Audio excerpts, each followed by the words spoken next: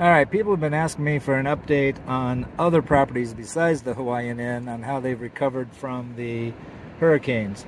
So I'm going to do a little drive-by here, starting at the end of kind of the north end of where the Oceans buildings are and that sort of thing. The last couple of condos here before we get to the single-family strip here.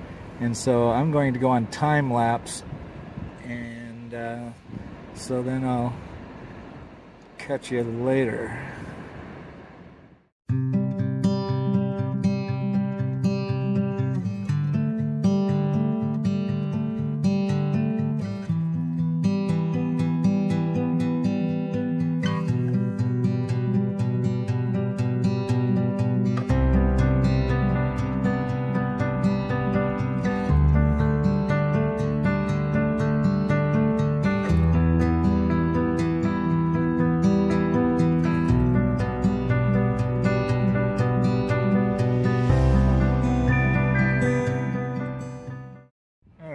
Go back on regular here for a second.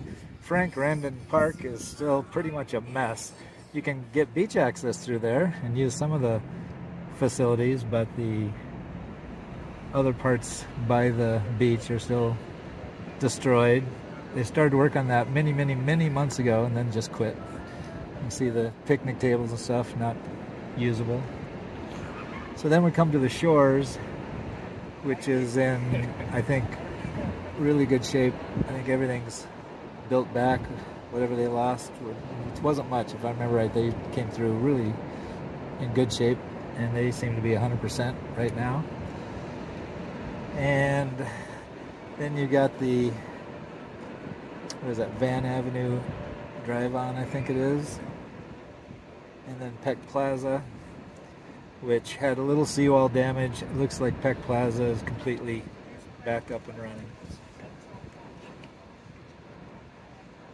Alright, I'm going to see if I want to do more time lapse. Hang on.